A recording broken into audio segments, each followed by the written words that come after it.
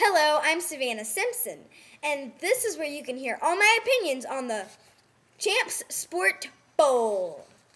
Now over here we have Miami Hurricanes, and over here we have the Wisconsin Badgers.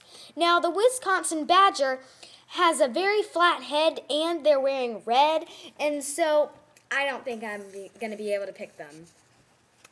And there's a little green over here in that duck, sort of cute. And plus, we have our own hurricane right here. Hurricane Walt, he's a Class 1 hurricane. I mean, it makes me want to pick him more. So it looks like the Miami Hurricanes are going to win.